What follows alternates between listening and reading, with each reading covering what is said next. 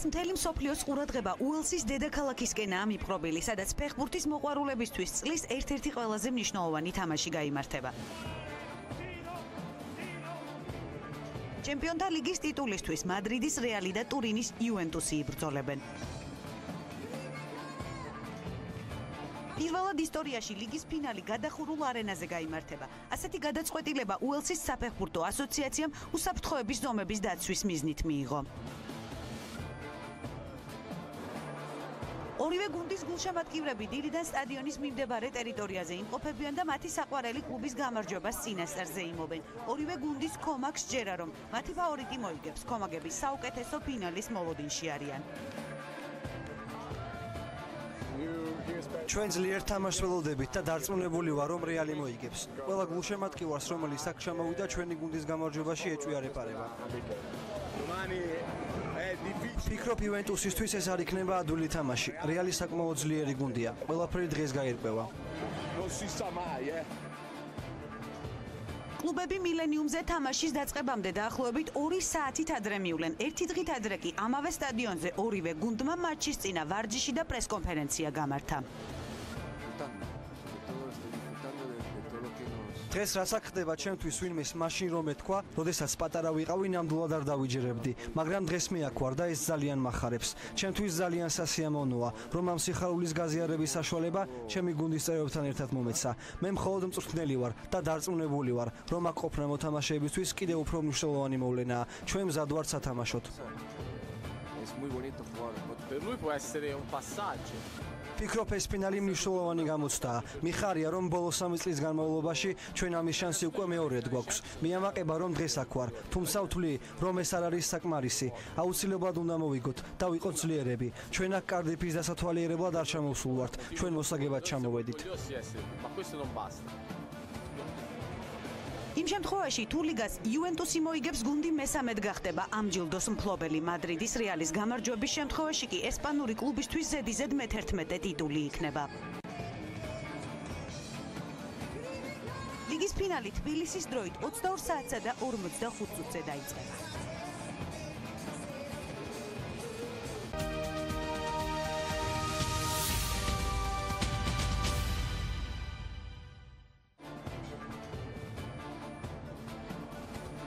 გერმანიაში ტერაქტის საფრთხის გამო მუსიკალური ფესტივალი შეწყდა. განგაში ღამით გერმანიის ქალაქ ნიურბურგში გამოცხადდა, სადაც ღიაცის ქვეშ როკ კონცერტი მიმდინარეობდა. ადგილობრივი მედიის ცნობით, სამართალდამცავებმა შემთხვევაზე პასუხისმგებელი 2 პირი დააკავეს. გავრცელებული ინფორმაციით, ეჭვმიტანილები სწორედ იმ კომპანიის თანამშრომლები არიან, რომელიც ფესტივალის ორგანიზატორებმა დაიქირავეს.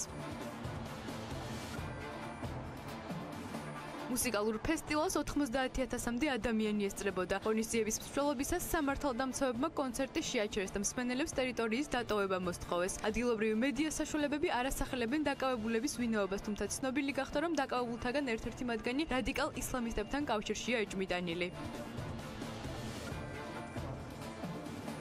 სამართალდამცავების ცნობით, კომპანიის თანამშრომლებმა ტერიტორიაზე ასაფეთქებელი მოწყობილობის მსგავსი ნივთი შეიტანეს. გამოძიების ვარაუდით დაკავებული პირები თავდასხმის მოწყობას აპირებდნენ.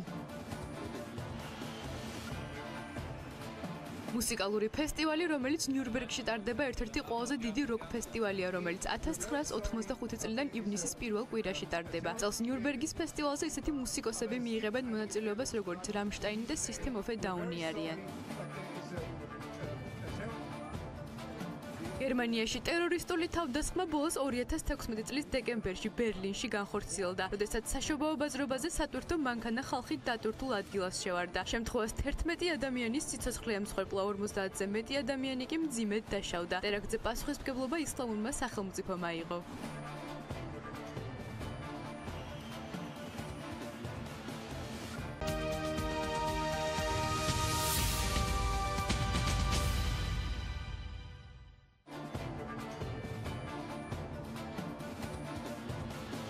ბელგიაში ლეონარდო და ვინჩის გამოგონებების გამოფენა გაიმართება. და ვინჩის დიზაინით შექმნილი ჩიტის მსგავსი თვითმფრინავისა და პორტატული ხიდის ნახვის საშუალება მნახველებს ქალაქ ბრიუგეში ექნებათ. მიუხედავად იმისა, რომ მსგავსი ტიპის გამოფენები წარსულში არაერთხელ გამართულა, ორგანიზატორების თქმით ეს პირველი შემთხვევაა, როდესაც ღონისძიება მსგავსი მასშტაბებით ტარდება. რენესანსის ხანის წარმომადგენელი და მე-15-მე-16 საუკუნის გენიოსის შემოქმედება ასამდე გამოგონებას ითვლის. This is the world's biggest exhibition. ეს გამოფენა ნამდვილად ყველაზე დიდია, რაც აქამდე ჩატარებულა ჩვენ შევეცადეთ, რაც შეიძლება მეტი გამოგონება მოგვიქცია ერთ სივრცეში და შეგვექმნათ დიდი კოლექცია. გამოფენაზე მოსული საზოგადოება ამ უნიკალურ გამოგონებებთან ერთად და ვინჩის ხელნაწერებსა და დოკუმენტებს ნახავს, რაც მივიჩნევ, რომ ძალიან საინტერესო იქნება. Michelange and others. ლეონარდო და ვინჩის გამოგონებები ნოვატორული და განსხვავებული იყო. და ვინჩი ახალ გამოგონებებთან ერთად უკვე არსებულის გაუმჯობესებას ცდილობდა. მე-15 საუკუნის დასაწყისში ლეონარდომ საინჟინრო, ოპტიკური კონცეფციები შეიმუშავა, რაც იმ დროს თითქმის წარმოუდგენელი იყო.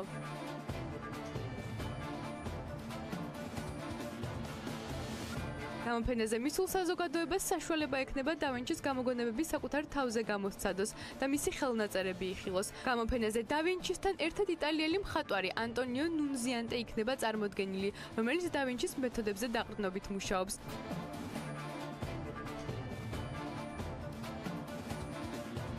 გამოფენა ბელგიაში 6 თვის მანძილზე გაგრძელდება და შემდეგ სტამბულში და დუბაიში გადაინაცვლებს. საბოლოოდ გამოფენა აზიასა და ამერიკის შეერთებულ შტატებში გაიმართება. საბოლოოდ გამოფენა ამერიკის შეერთებულ შტატებში გაიმართება.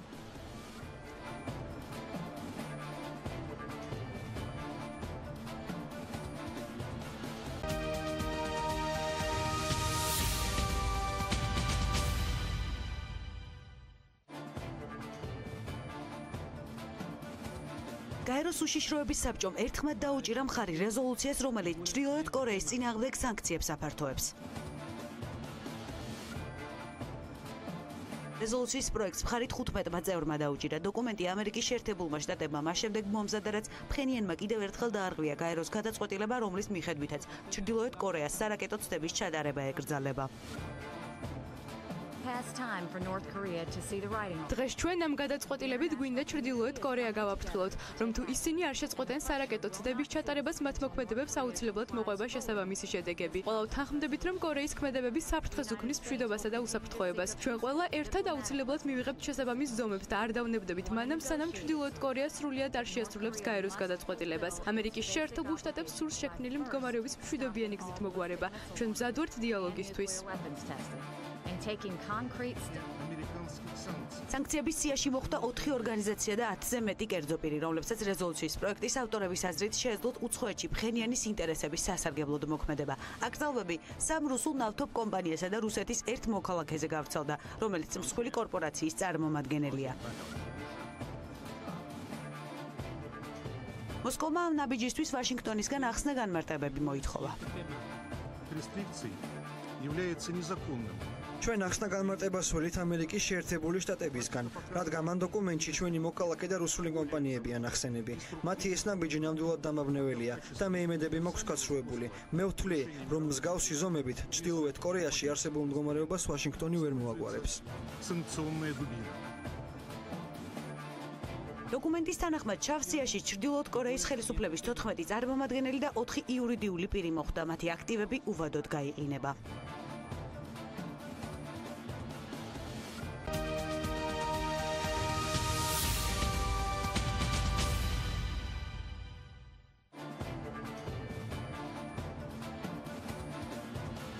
ჩიკაგოში პირველი ნუტელას რესტორანი გაიხსნა. იტალიური ბრენდი ფერერო შოკოლადის კარაქს 1965 წლიდან აწარმოებს.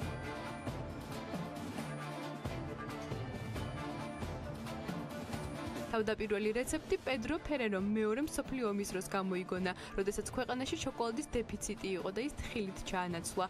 1963 წელს პედროს შვილმა მაიკლმა გადაწყვიტა შოკოლადის კრემი მასიურად ეწარმოებინა. პროდუქტმა პოპულარობა მალევე მოიპოვა და უკვე წლებია პოზიციებს ართმობს.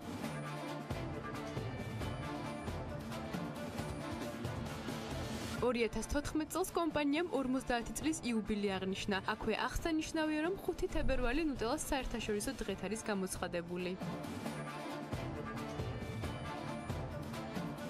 ჩიკაგოში შოკოლადის კრემის მოყვარულებს ნუტელას რესტორანში შესაძლებლობა აქვთ ახალგამომცხვარი ტკბილეული და ჯელატო დააგემოვნონ.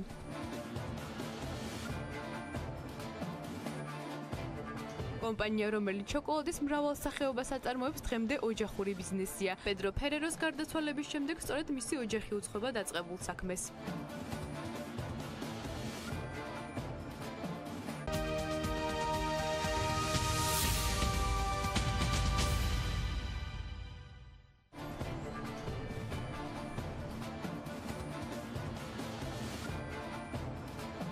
ლეგენდარული სოპრანოს მარია კალასის გარდაცვალებიდან 40 წელი გავიდა. ამ თარიღთან დაკავშირებით ათენში მარია კალასის გამოფენა გაიხსნა. მარია კალასი მითი ცხოვრებას აგრძელებს. სწორედ ასეთი სახელწოდების არის ღონისძიება, სადაც კალასის 200-მდე პირადი ნივთია გამოფენილი.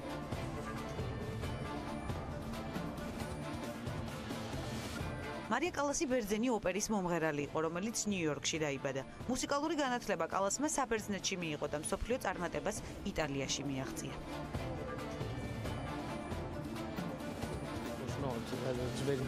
ჩემთვის ძალიან ძნელი წარმოსადგენია მარია კალასის პირადი ცხოვრება. ჩვენ მხოლოდ ის ვიცით, რასაც მედია აშუქებდა.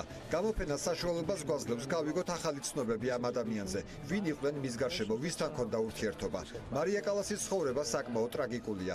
ის ნამდვილი ხელოვანი იყო ცხოვრების ყველა ეტაპზე.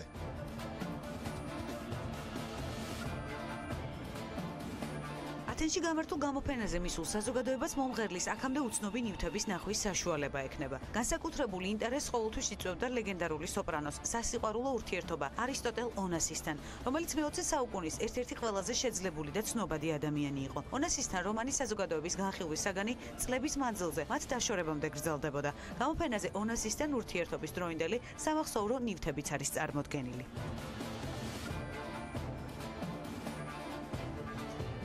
ონასისისა და კალასის რომანი წლების განმავლობაში საიდუმლოს წარმოადგენდა, რადგან ორივე მათგანი ქორწინებაში იმყოფებოდა. ქმართან დაშორების შემდეგ კალასი თვლიდა, რომ ონასისი მას ცოლად მოიყვანდა, თუმცა მაგნატმა ცოლად ამერიკის პრეზიდენტის ჯონ კენედის ქვრივი ჟაკლინ კენედი მოიყვანა, რაც კალასისთვის მოულოდნელი აღმოჩნდა.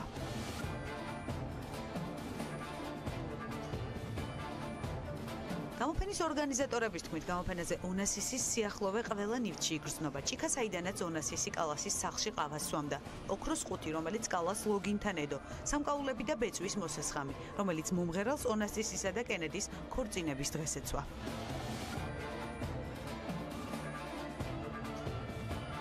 კალასი 1977 წლის 16 სექტემბერს 53 წლის ასაკში პარიზში საკუთარ სახლში გულის შეტევით გარდაიცვალა. გამოფენაზე წარმოდგენილი ნივთები კერძო კოლექციონერის საკუთრებაა, რომელიც მარია კალასის პირად ნივთებს წლების მანძილზე აგროვებდა.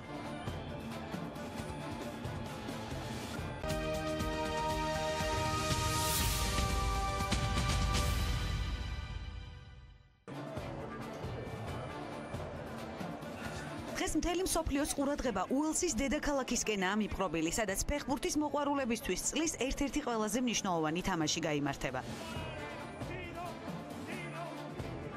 ჩემპიონთა ლიგის ტიტულისთვის მადრიდის რეალი და ტურინის იუვენტუსი იბრძოლებენ. პირველად ისტორიაში ლიგის ფინალი გადახურულ არენაზე გაიმართება.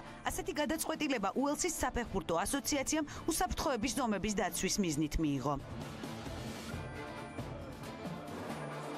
ორივე გუნდის გულშემატკივრები დილიდან სტადიონის მიმდებარე ტერიტორიაზე იმყოფებიან და მათი საყვარელი კლუბის გამარჯვებას წინასწარზე იმობენ. ორივე გუნდის კომაკს ჯერა, რომ მათი ფავორიტი მოიგებს. კომაგები საუკეთესო ფინალის მოლოდინში არიან. ჩვენ ძლიერ თამაშს ველოდებით და დარწმუნებული ვარ, რომ რეალი მოიგებს. ყველა გულშემატკივარს, რომელიც აქ ჩამოვიდა, ჩვენი გუნდის გამარჯვებაში ეჭვია რეპარება. ფიქრობ, იუვენტუსისთვის ეს არ იქნება ადვილი თამაში. რეალი საკმაოდ ძლიერი გუნდია. ყველაფერი დღეს გაირკვევა. კლუბები მილენიუმზე თამაშის დაწყებამდე დაახლოებით 2 საათით ადრე მივლენ. ერთი დღით ადრე კი ამავე სტადიონზე ორივე გუნდმა მატჩის წინა ვარჯიში და პრესკონფერენცია გამართა. დღეს რაც აქ ხდება, ჩემთვის ვინმეს მაშინ რომ ეთქვა, როდესაც პატარა ვიყავი, ნამდვილად არ დავიჯერებდი, მაგრამ დღეს მე აქ ვარ და ეს ძალიან მახარებს. ჩემთვის ძალიან სასიამოვნოა, რომ ამ სიხარულის გაზიარების საშუალება ჩემი გუნდის წევრებთან ერთად მომეცა. მე მხოლოდ მწვრთნელი ვარ და დარწმუნებული ვარ, რომ აქ ყოფნა მოთამაშეებისთვის კიდევ უფრო მნიშვნელოვანი მოვლენაა. ჩვენ მზად ვართ სათამაშოდ. ფიქრობ ეს ფინალი მნიშვნელოვანი გამოცდაა. მიხარია რომ ბოლო 3 წლის განმავლობაში ჩვენ ამის შანსი უკვე მეორედ გვაქვს. მიამაყება რომ დღეს აქ ვარ, თუმცა ვთვლი რომ ეს არ არის საკმარისი. აუცილებლად უნდა მოვიგოთ და ვიყოთ ძლიერები. ჩვენ აქ კარდიფის დასათვალიერებლად არ ჩამოვსულ ვართ. ჩვენ მოსაგებად ჩამოვედით. იმ შემთხვევაში თუ ლიგას იუვენტუსი მოიგებს, გუნდი მესამედ გახდება. ამ ჯილდოს მფლობელი მადრიდის რეალის გამარჯვების შემთხვევაში კი ესპანური კლუბისთვის ზედიზედ მე-11 ტიტული იქნება. ლიგის ფინალი თბილისის დროით 22 საათსა და 45 წუთზე დაიწყება.